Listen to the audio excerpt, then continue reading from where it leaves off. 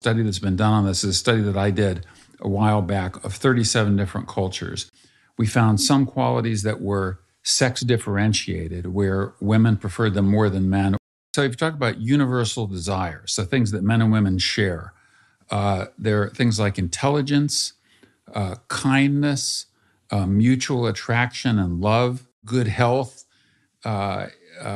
dependability, emotional stability. No one wants a stupid, mean, ugly, disease-ridden mate. So you go to the Zulu tribe in South Africa, or Rio de Janeiro in Brazil, or Portugal, or Oslo, or anywhere in the world, women more than men prioritized good earning capacity, slightly older age, and the qualities associated with resource acquisition. A man's social status. Does he have drive? Is he ambitious? Does he have a good long-term resource trajectory? He's rolling out of bed early and running 8 miles. He's showing proficiency in school. He handles himself well socially at parties, isn't drinking too much. Women attend to the attention structure.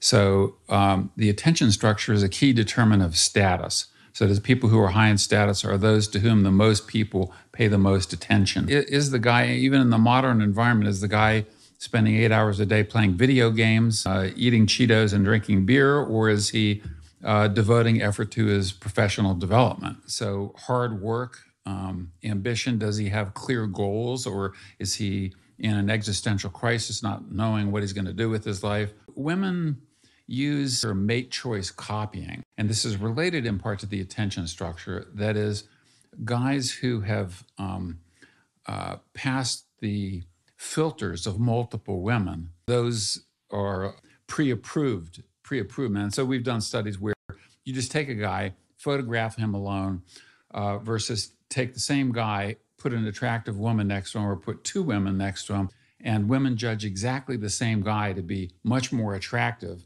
if he's paired with women than if he's not. Women use multiple cues to assess these things.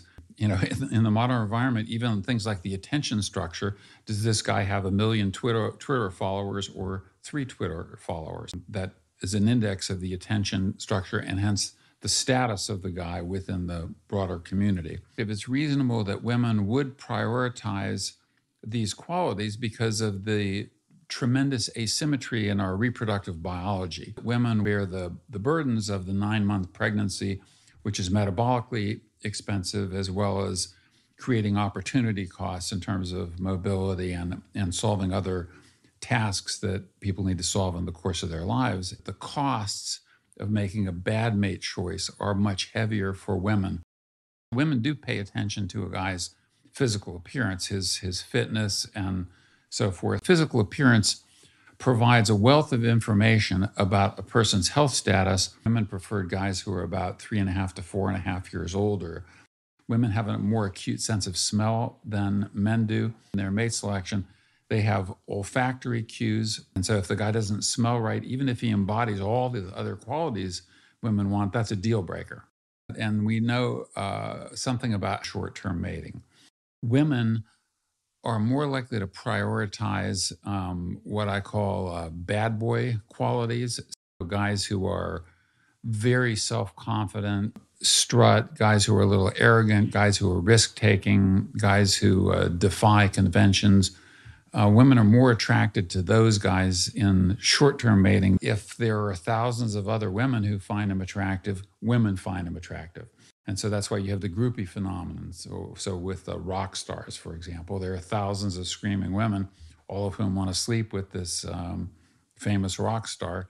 If you took like a still photo of some of these rock stars and asked women how attractive the guy is versus tell him he's a famous rock star and showed the thousands of women screaming at him, they judge him entirely differently in terms of his attractiveness. And so I'll give you just an example that a female colleague of mine went to a conference and she found the organizer of this conference to be really attractive and then saw him 6 months later and wondered, well, what was I thinking? He doesn't seem very attractive at all. And what it was is when he was the organizer, he was at the center of the attention structure. He was the guy up on stage directing everybody, and everyone was attending to him. So this is just an illustration of how it depends on, his status, the number of women that are attracted to him, the attention structure